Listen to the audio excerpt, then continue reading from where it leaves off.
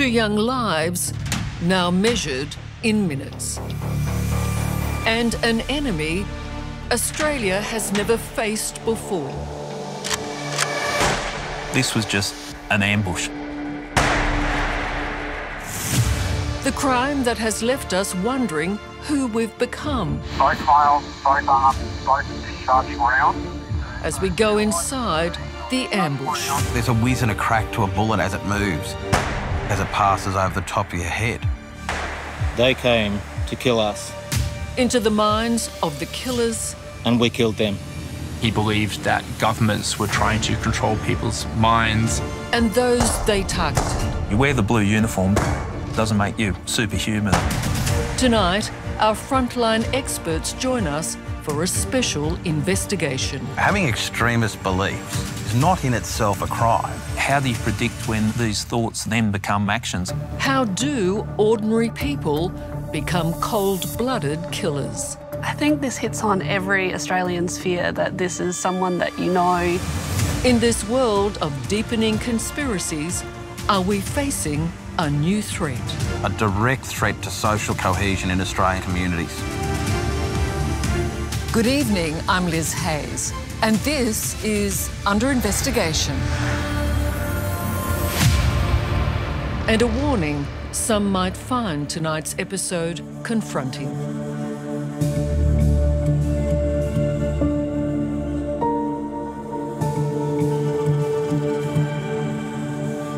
It's a peaceful summer afternoon in central Queensland. Christmas is just 2 weeks away. On their way to a routine welfare check are police officers Matthew Arnold and Rachel McCrow. In an hour, they'll be dead. A scarred piece of Queensland bush with the evidence of a cold-blooded ambush. By day's end, so will 4 others. Shot fired, another shot fired.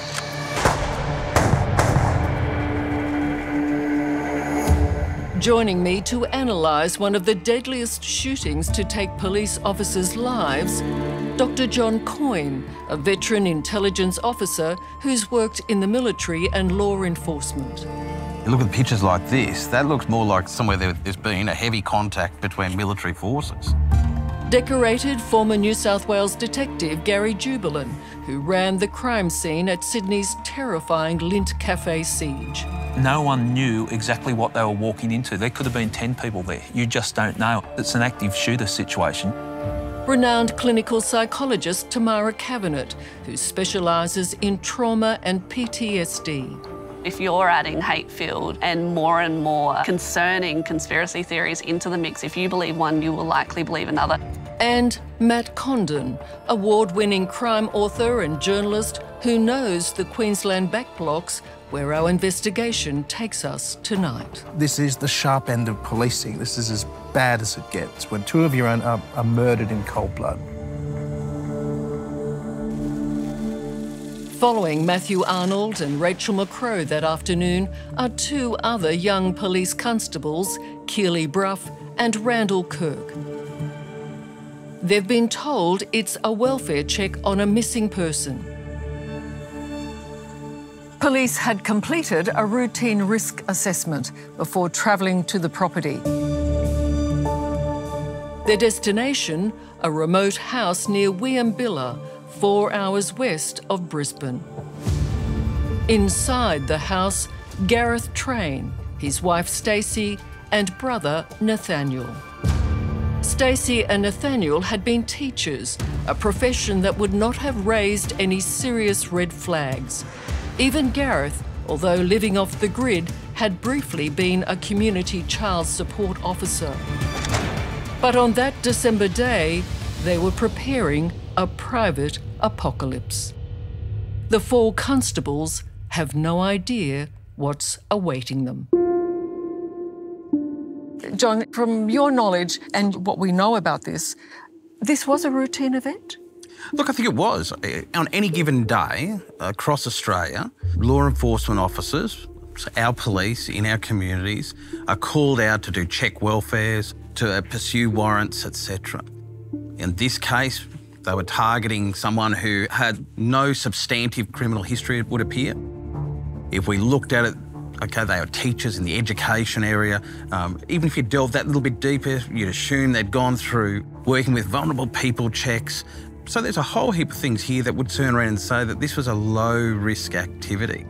You know, they were doing what Australian police officers do really, really well, which is serving the community, checking on the welfare of someone. As a police officer in an environment like that, I would have been comfortable sending them out for police officers in that circumstances based on the information I'm aware of that they had at their disposal.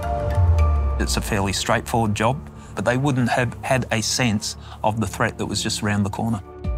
What would have told you when you arrived, this is not normal? Well, the gate closed, but it's a rural area. Police encounter that in country areas all the time. And that had a warning sign on it? And the warning sign. And, again, that's not unusual. You go in there, private property, keep off. But you're the police. You go in there to make an inquiry, and they would have gone in there with that attitude. Let's just find out what's in there. It was 4:30 in the afternoon when the 4 officers, all under the age of 30, approached the property. To put this into context, going to a property at Wieambilla is not like an officer knocking on a door in Balmain or the Dandenongs or Spring Hill in Brisbane for a welfare check. You have to understand this region. It's different from the rest of Australia.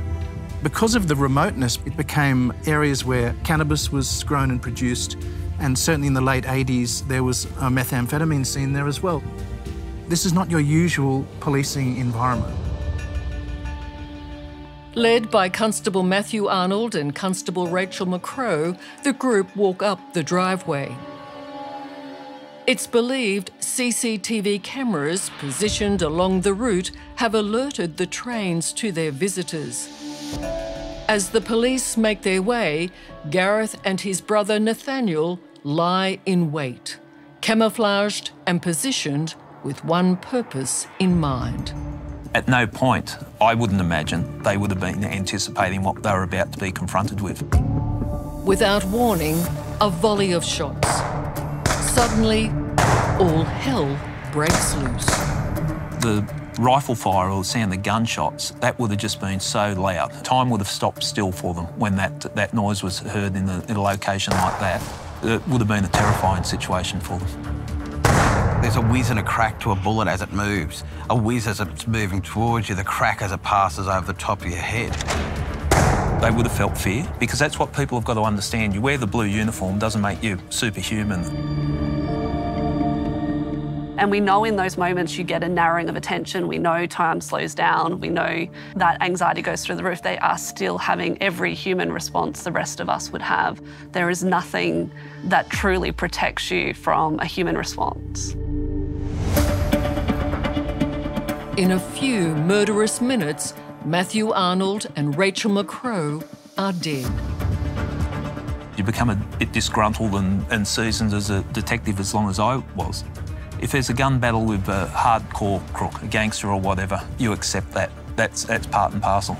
This was just an ambush. The 2 other officers attempt to take cover. Constable Randall Kirk is shot as he runs back to their police vehicle. Under mortal threat, he has no option but to try to escape. Incredibly, in the circumstances, despite receiving direct fire at his vehicle, he gets away, desperately trying to raise the alarm. But still on the train's property, Keely Brough, who has only been a police officer for 8 weeks, is facing her own hell. A police officer trying to avoid being shot and hiding out, moving. What a terrifying experience, not knowing if you're going to make it that day. She's now being hunted by the Train brothers, who've set a fire to flush her out. My heart stops. If I'm that young woman, my heart stops. She's in the grass, and that's... I mean, what is she thinking? You've got fear and adrenaline running. Most people would never experience that level of fear and adrenaline. She's got no idea where her partners are. In the smoke and in her terror, Keely still manages to text news of the ambush to police. The fact that she managed to stay calm enough to text and communicate, she could have just got up and panicked, but full credit to her. I mean, to my mind, she is an example of spontaneous valour. And I think there were a number of examples in this incident that simply rose up to meet the circumstances. She's texting goodbye. She's calling for help, but she's also texting her family. We know that when people are under extreme adrenaline and in these types of situations that they very much believe that you're not going to make it. It's quite likely that she didn't anticipate getting out and her first thoughts are to her family, which is very common. She hasn't surrendered, but she thinks her time's up. Look, she's young, she's isolated, she's alone, she's in a circumstance where her call for help, she would know, is a substantial time away. And she would also know that they haven't attended knowing that there would be any risk. So I think the combinations of that, you quite likely think you're not going to make it. Hiding in the grass, it's not cover, it's just concealment. So, yeah, if they spotted her... But she knows she's being hunted. Yeah. It's like a horror movie, isn't it? Yeah, it really is.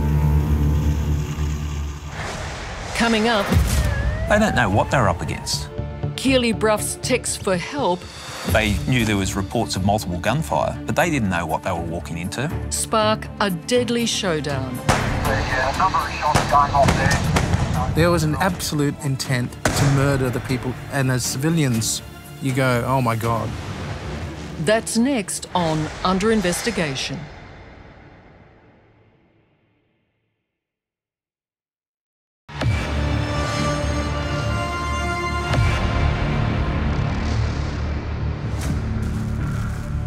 Tonight, we're going inside the ambush.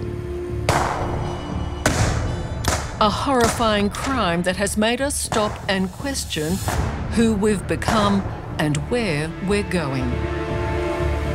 3 everyday Australians have turned to terrorism and are seemingly determined to end this day in December last year in a long and bloody battle.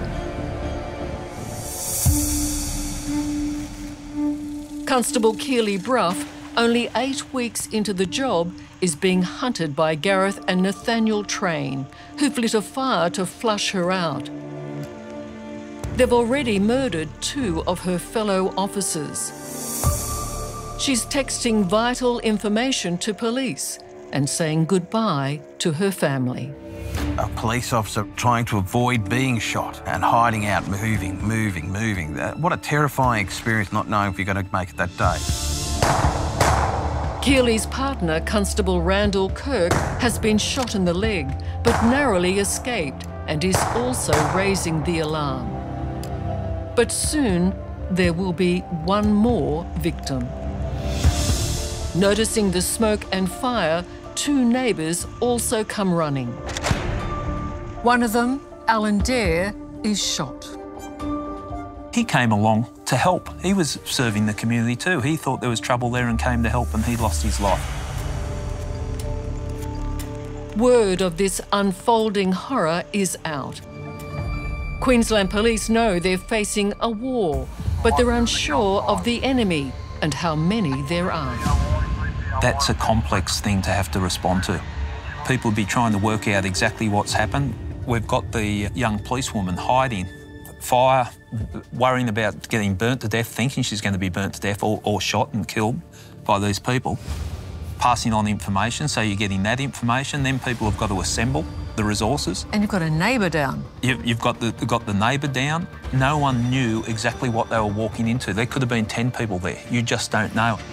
It's an active shooter situation. But who are the killers? Gareth, Nathaniel and Stacey Train, a perplexing and deeply disturbing trio. Not only for what they are on this bloody day, but who they were. Nathaniel Train was a former school principal and Stacey Train was a former school teacher. Well, if I was looking at a risk assessment, part of it would be, have they got a career? Oh, they're teachers. They've been teaching primary schools. OK, well, that sort of shifts the threat level a little bit. They're teachers, so we leave them in a room with children and they're responsible for educating kids. Nathaniel and Stacey were apparently popular with their students, but they were also anti-vaxxers and left their jobs in part because of their beliefs. The school teacher part is one part that's shocking. The other part is that people want the bad guys to look like bad guys. You know, we want them to, in police terminology, you know, we want the grubs to look like grubs, you know. In an intriguing love triangle, Stacey married Nathaniel, but divorced him to marry his brother Gareth and live on his remote Queensland property. But when COVID lockdowns occurred, Nathaniel illegally crossed the border and moved in with them. All three were followers of extreme conspiracy theories. You've got 3 people acting that way? I find that interesting from a police point of view. Like, we'll find one person that's an extremist and maybe a history of violence, but you've got 3 people that, for all intents and purposes, have on the surface looked like they've been going about their business in a relatively normal way, and they've come together with this one goal. Most people would say they were mentally ill.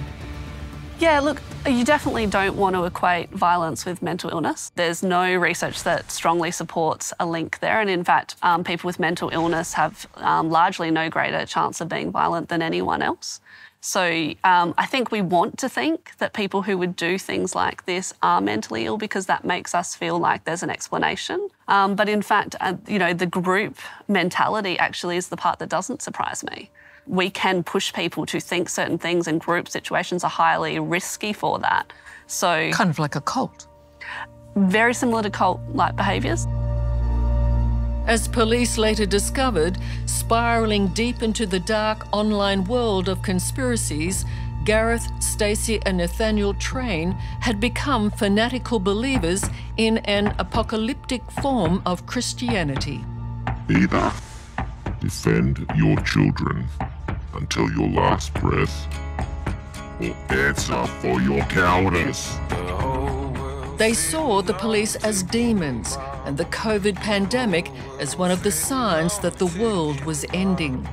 The beginning of sorrows, when there shall be much lamentation, the beginning of famine, when many shall perish, the beginning of wars.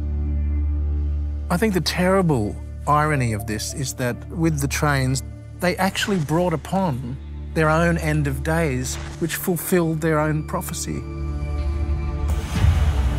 It's now around 5:15 p.m. at the Train's Wieambilla property. The arrival of the first police responders enables Keely Bruff to make her escape. Then at 7:39 p.m, Gareth and Stacey Train post an eerie and disturbing video to YouTube. They came to kill us, and we killed them. They're in the darkness, you can barely see their faces. They don't seem frantic. Cam Wilson from crikey.com.au joins our investigation. Within hours of their attack on police, he began tracking the Train's digital trail.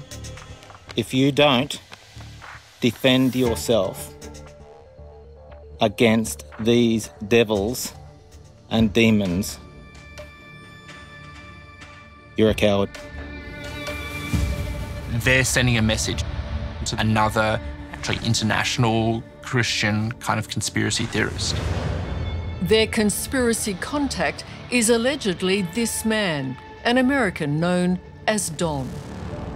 It's their last message as a way of saying that we did the right thing. We had, acted out on the police, the demons who'd come to their property, and they're saying their final goodbye. We'll see you when we get home.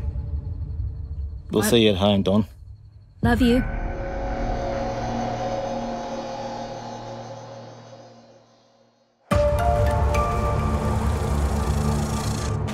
At 9 p.m, the elite Queensland Police Special Emergency Response Team, known as CERT, arrives. I think they did a remarkable job, this special response team. This has happened. Everyone has to marshal. be organised, have a strategy. You can't just bowl in there with guns blazing. How are we going to most efficiently eliminate the threat in this situation? At around 9:30 p.m, the CERT team breaches the property and moves in. In the darkness, a Bearcat armoured rescue vehicle. Taking the Bearcat or the armoured vehicle closer to the property where they could speak to them is certainly a tactic that would have been employed. Peter Dean is a former commander of counter-terrorism and special tactics operations like the one mounted against the trains. There would have been, I'm sure, an attempt to negotiate. They probably would have expected that that was probably going to fail, but the bottom line is they would have attempted it because there's always a chance that there can be a peaceful negotiation. Police have not released details of whether the CERT team did try to negotiate with the trains. Is there anything that would have said to you from what you've seen the trains were up for negotiation? So from the information I've seen, I can't see any indication that they would have actually taken on negotiation. That doesn't mean that they wouldn't have, but given the degree of threat and the way they had set things up, it's more suggestive that they were very much preparing for something that they saw as inevitable. The main POI is now at the rear of the utility. Guided by police helicopters, the CERT team approaches. Turning night into day, the trains illuminate an intense hunting light. Would they be thinking, this is the moment? Yes. So it's come. This is the day. Very much. So this is everything we've been talking about. This is exactly what we expected. Let's act. And very much a dehumanising of the people on the other end. So because they're the enemy. They're the enemy. So across time, you slowly dehumanise the other side so that they're not really people. The trains, who believe the world is ending, seem to have no hesitation in playing their role in that doomsday scenario. By this stage, it appears that they're armed with 3 weapons. A 30-06, which is a high-powered military cartridge, but also used a hunting cartridge. A 22 rimfire, which is a small calibre, limited penetration. A 12-gauge shotgun, plus 2 9mm pistols removed from the officers. The CERT team is ready for a battle it intends to win. They don't know what they're up against. They didn't have a clear idea of that exactly. They knew there was reports of multiple gunfire, but they didn't know what they were walking into. At around 10 p.m, Shots fired, further shots fired. the assault begins. This was a gun battle. Let's be really very clear on this. A number of shots going off there. Continually every 5 seconds. Those active shooters were shooting to the very moment they passed away. Gareth Train is reportedly the first to be killed. He's down on the ground, no move. Then Nathaniel. Number 2 is down. And Stacey Train, shot dead as she was firing at police. Female down, female down. The sun rose on a war zone. The police armoured vehicle, evidence of the train's fanatical ferocity. I mean, it still gives you a shudder to actually look at that vehicle with the pockmarks in the front screen. I mean, there was an absolute intent to murder the people in that vehicle. The evidence is there, and as civilians, you go, oh my God. Look, I'm with Matt on this one. That was an intent, like a murderous intent. It was over. 6 people were dead, and the nation was left reeling. The police were devastated that a civilian and 2 of their young officers had been killed. You've treated police officers. I mean, they're experiencing trauma. They're trained, but they're traumatised. Yeah, so I think, we can, as a civilian, say, well, this is a job, you signed up for it, this is part of it. But the actual reality is it's not why they signed up. They signed up to protect people, to help people. And at the end of the day, they witness things most of us can never imagine. Coming up, They have to kill us. what turned teachers They did not believe that the laws of Australia applied to them. into terrorists. What we do know is someone who believes one conspiracy theory will believe another. That's next on Under Investigation.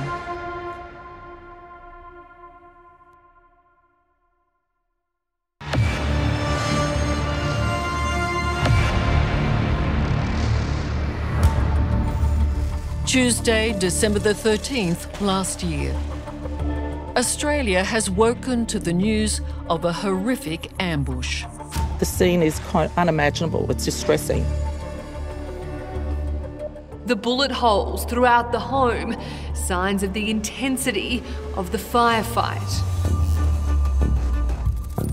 This was a moment where the nation's psyche was traumatised? Absolutely. It didn't matter where you were in Australia, you heard about this, you connected with it, and you felt like it was very close to home. You know, these were young people. It was just very shocking. 2 young police officers murdered. Those officers did not stand a chance. 2 others narrowly escaped in terrifying circumstances. To think they survived the scene, let alone then got out to make phone calls and call for assistance, was just extraordinary. And a concerned neighbour gunned down. It will be described by Queensland Police as a religiously motivated terror attack. The Train family members subscribe to what we will call a broad Christian fundamentalist belief system known as premillennialism. It was a belief that Christ will return to the earth for 1,000 days and provide peace and prosperity, but it will be preceded by a period of time of tribulation, widespread destruction and suffering. Within probably 24, 48 hours after the event, I started to think, well, this is not terrorism. This is just a shocking, horrific act of violence by 3 people for some unknown reason. Peter Dean is a former New South Wales police counter-terrorism specialist. Since then, there has been a lot of research done, and it now tells me that the word terror is plainly part of what occurred. So in most people's mind, it is a terrorist event. The focus of that research and our investigation tonight is how did former school teachers become ruthless killers? I think this hits on every Australian's fear that this is someone that you know, that anyone is capable of it. You would never pick these people out. Nathaniel Train, a former headmaster. His brother Gareth, who'd briefly been a community child support officer. And Stacey, married first to Nathaniel, then to Gareth, also a former school teacher. I think we like to think that it's someone who's uneducated or, you know, of a particular type, and this really came at our fear centres of this can be anyone. The Banquet of the Beast. The voice of Stacey Train. The main course is your choice of roast false religion or idolatrous ideology, accompanied by lashings of lies. Sometimes they have to kill us. This is Gareth Train, a month before the murders. They have to kill us because they can't break our spirit. In multiple videos and online postings, there is evidence of the Train's descent into the world of conspiracy. Brought up in conservative Christian churches, Gareth, Stacey and Nathaniel became more obsessive during the COVID lockdowns. But Gareth in particular had spent some years spiralling deeply into the dark online world. Compliance, compliance, compliance. To turn you into a soulless, spiritless, demonic meat suit. We know that Gareth Train had been involved in conspiracy online communities going back nearly 2 decades. In the immediate aftermath of the ambush, Cam Wilson from crikey.com.au tracked Gareth Train's digital trail and the deteriorating mind of a murderer. He said that he was inspired by the Port Arthur massacre. All the dead and injured were shot during a ruthless shooting spree by a lone gunman. He believed that it was not a real event. He believed that it was a false flag and that it was used to take away the guns of Australians. Our online investigation of the Trains reveals that during the COVID lockdown, they were extreme anti-vaxxers, drawn to a wide variety of conspiracy theories. What we do know is someone who believes one conspiracy theory will believe another. So if you're adding hate-filled and more concerning conspiracy theories into the mix, if you believe one, you will likely believe another. The Trains seemingly had a wide array of conspiracy beliefs. They had anti-vaccine views. They believed that COVID was a government attempt to have population control. They also had this sovereign citizen ideology. You know, they did not believe that the laws of Australia applied to them. It's a phenomenon that has played out on Australian streets, with often confrontational anti-authority protests. They're shooting again! Absolutely, COVID and the uncertainty that everyone was feeling at that time, it starts to make you feel so anxious and so uncertain, you seek out some type of certainty to put things back in order. We don't have freedom of speech. Anything we see on Facebook is deleted. And, you know, we were frequently warning people at that time that conspiracy theories were going to be likely to take greater hold.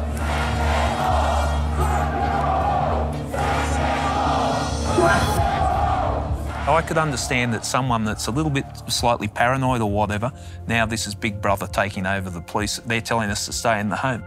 Curfews. I never thought I'd see it in our day where a curfew was implied. That type of thing. If someone is teetering of, you know, having that dislike or distrust of authority, police represented that. So that authority that we had as police officers has diminished, I think, because of the way that the police were deployed for the COVID.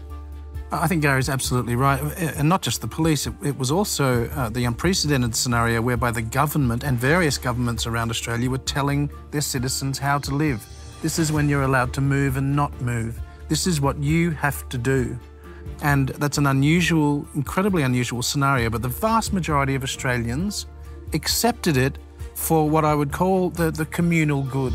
The government just recently told me that if I don't get vaccinated, I lose my teaching job. But the small percentage who already are paranoid about too much government power, this was almost the perfect storm. This was tangible evidence that my theories are correct. The government's gone too far. They're trying to control my life and take away my freedom. Extensive evidence analysed by Queensland Police led them to the conclusion that the Trains held apocalyptic beliefs. Behold, famine and plague, tribulation and anguish are sent as scourges for the correction of men. With COVID as one of the signs that the world was ending, that finally pushed them into becoming terrorists. All of that analysis has provided us significant information and understanding about what drove the motivation of the Train family members on that day. And our assessment has concluded that Nathaniel, Gareth and Stacey Train acted as an autonomous cell and executed a religiously motivated terrorist attack. But is it just the beginning? A new national security threat. They came to kill us. And we killed them. Veteran Intelligence Officer Dr. John Coyne believes it is. It's a national security threat. I think right-wing extremism, conspiracy theories and sovereign citizens represent a direct threat to social cohesion in Australian communities and continue to do so. Coming up... I do think this incident is a portal into another mindset. How do we deal? We have no clear predictor of who will and who won't. with the enemy within. How do we police it? How do you predict when these thoughts then become actions? That's next on Under Investigation.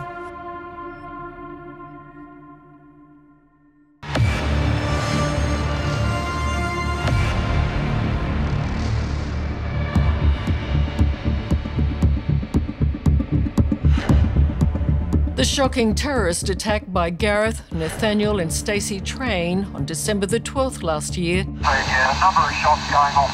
represents a new and deadly threat to Australia's security, according to our experts. I think it's a national security threat. I think right-wing extremism, conspiracy theories and sovereign citizens represent a direct threat to social cohesion in Australians' communities and continue to do so. Hear my words, O my people. Prepare for battle, and in the midst of the calamities, be like strangers on the earth. Behold, God is the judge. But to the outside world, the Trains didn't seem out of the ordinary. So what to do when the enemy lives in plain sight? How do we police it? Well, I think what it does is present a problem that when we're looking at people, that if that's their ideology, where does that turn into an actual threat? How do you predict when these thoughts then become actions? And from a law enforcement point of view, that's the difficult part. I think that nails it. And this is a discussion we have quite often in policy circles. You're not the thought police. We can't be in every young person's bedroom. We can't be in everyone's lounge room. We can't access every single phone or computer that is available. You know, my argument, censorship and legislation and regulation and policing of thought is not where the direction we want to go. The terror carried out by the Trains is as hard to predict as acts of Islamic terror by so-called lone actors, as we saw during the siege at Sydney's Lint Cafe.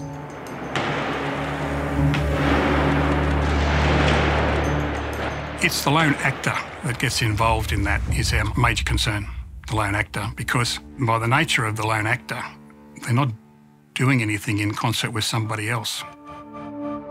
Peter Dean, former New South Wales Police Assistant Commissioner in charge of counter-terrorism, believes it's online where people like the Trains and individuals feed and fester.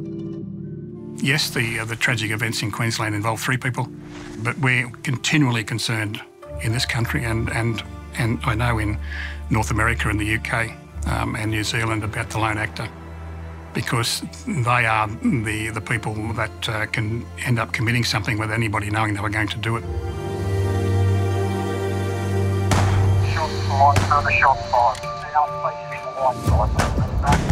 So what does it take to go from having an alternative thought to violence? What's the step? So I think the actual answer is we don't know. We have no clear predictor of who will and who won't. You can look at individuals and you can look to see a history of violence, and that will predict a future, violence. So at an individual level, you can certainly see things, but we know that just believing in any set of beliefs, any set of ideologies is not a predictor at all. Police are appealing for public assistance to locate a missing man. Nathaniel Train had illegally entered Queensland during COVID, and he'd come to police attention for ramming a border gate and dumping 2 unregistered guns. But none of that, Queensland Police say, was enough to change how officers approached the property. This is a fellow who'd been a principal of a high school. He had no other criminal history other than, I think he had a driving offence, even earlier than many years ago. So there was nothing to indicate to the members that would have attended on that day that they were going to be ambushed.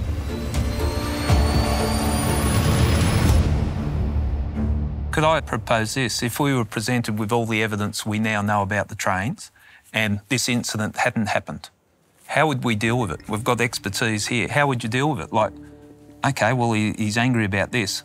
How do you mitigate the potential risk? He has, Gary, you know yourself, he has some experience. If that day hadn't have occurred, there's nothing to police. Exactly. That's, you know what I mean? So there's nothing to police. They did nothing wrong. That's always been the problem, though, hasn't it? You've got to wait for something bad to happen. Look, trying to predict, and we've got psychologists here saying, I can't predict, we can't predict. So there's flags, there's indicators, but there's no certainty about it, and that's the trick from a law enforcement point of view. At what point do you step in?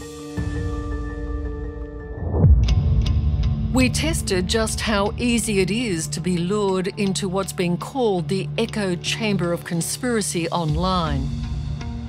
We asked a new user to search alternative anti-authority videos on the social media site TikTok. The app's algorithm, noting the activity, began recommending similar videos, telling of demons, the disruptor called Satan, and evil institutions there's a secret government that would cause the collapse of society, and warning that the apocalypse is coming. Is God speaking to us? In less than an hour, our users' feed was filled with extreme conspiracy theories. The Australian military is training to turn against their own citizens, essentially. We had, in an alarmingly short time, created the echo chamber. If you're ready for the return of Jesus, like and comment below. Come Lord Jesus, come. Like, follow, subscribe for more. On the home front, you've got somebody in your family. You can tell that they're conspiratorial and they're potentially spiralling. How do you deal with that? You know, if you've got a family member, the biggest thing I would say is don't confront head on. I think if you actually speak about conspiracy theories with someone who genuinely really is down that rabbit hole and does believe it, if you hit it head on, you will be automatically classified as the us versus them, and you're in the them category. So I encourage people to have open conversations, try not to attack it dead on, and just try to present some more open information. But other than that, keep them away from being socially isolated. Bit hard though, the trans did not want to be with others. No, I do think this incident is a portal for all of us into another mindset.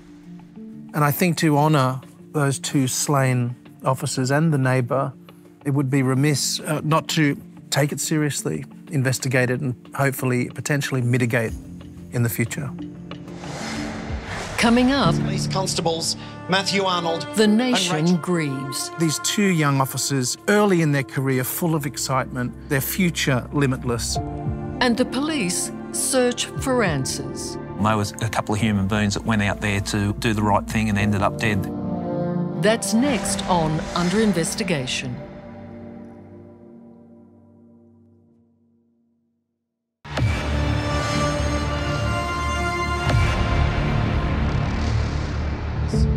Commissioner Katarina Carroll, APM, Police Constables Matthew Arnold and Rachel. There are moments in time that make us one. Often in joy and celebration, but also in shock and grief and disbelief. So it was with the cold-blooded ambush and murder of Constable Matthew Arnold and Constable Rachel McCrow. And Alan Dare, who died simply for being a good neighbour. Oh, mate. You're right. The terrible ordeals of young officers Keely Brough and Randall Kirk.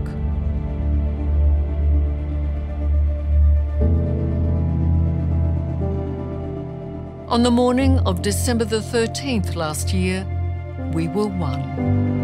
In the aftermath of a tragedy, we reflect on what we've lost and what we've learned. I want to acknowledge the work of all of those who attended the scene. These two young officers, early in their career, full of excitement, their future limitless, and I just see them walking down this brown dirt road into their own deaths.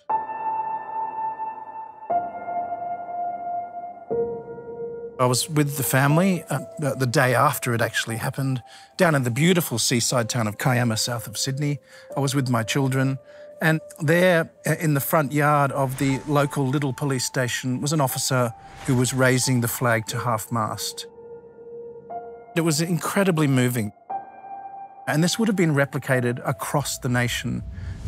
And it was a microcosmic example of the tragedy and the ripple effect of that tragedy. And it was incredibly heart-wrenching to see that.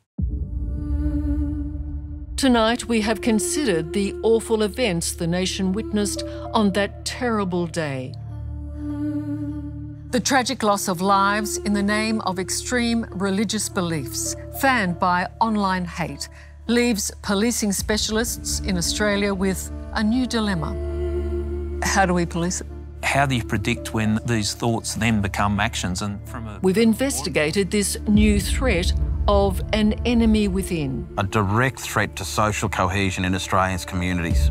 How difficult it is to predict and prevent. They are the people that can end up committing something without anybody knowing they were going to do it. In a world where seemingly ordinary people want the bad guys to look like bad guys. We want the grubs to look like grubs. Are choosing to be terrorists. I think this hits on every Australian's fear that this is someone that you know. Well, this moment happened. This terrible event occurred and it stopped us. What do you think we have to take away from this? I think we need to have an appreciation of frontline policing. And I don't want to just talk on police because this affects the whole society, but I think we have to have an appreciation of this is what frontline policing is all about. And I sit here and we're looking at the photos of the young police officers. 2 people lost their lives, and I think if the community can appreciate this, and this is the policeman in me saying it, don't just look at them as a uniform. They were a couple of human beings that went out there to do the right thing and ended up dead. And I think we could all learn to be just vigilant. If there are little indicators, nothing's certain, but the more information we have, the better. So if you've got someone that's acting a little bit strange or has said something that's a bit concerning, perhaps pass that information on to someone in authority. Tamara, psychologically, from your perspective, how do we deal with this? I think from my end, it's investment in the research and the psychology behind what we can do and how we can do it, and making sure that the decisions we're making are based on the research of what we know works. A lot of this is going to come down to prevention, which means things that we'll never know whether the outcome did in fact work. And one of the things we invest the least in is always prevention. John? I think that we need to take great pride as Australians about all of the amazing things that were done that day by amazing Australians. The neighbour who went to lend a hand, the 4 police officers who turned up doing their duty to serve their community. Whether that's a young officer who's being hunted while there's fires, whether it's the CERT guys and tactical guys coming in to do their job. It is a fantastic story in that sense, out of tragedy of some really great Australians. It denies the ability of those who want to do harm to social cohesion in this country. And Matt? I'm with everybody at the table, but I'm especially with Gary in that we do have to remind ourselves these were 2 young human beings with their entire life ahead of them. And they work in the world on our behalf, for us and for our well-being and the safety of our families. It would be another tragedy if people who were considering a career in law enforcement were deterred by incidents like this. I mean, I think we have, as John said, take away the courage and grace that came from this tragedy to embolden people to actually step forward and go forth into the community like these 2 officers. Thank you all very much. This is not an easy conversation. And I think we should pay our respects to the 2 officers who did lose their lives in this horrific event. I'm Liz Hayes. Good night.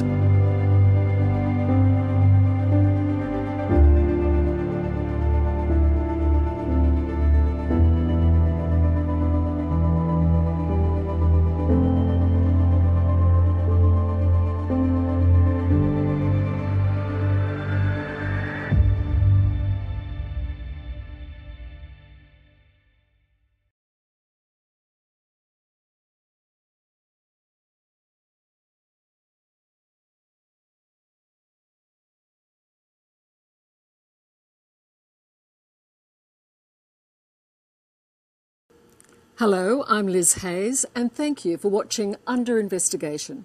Subscribe to our channel now for exclusive clips, and don't miss out on full episodes of Under Investigation on 9Now and the 9Now app.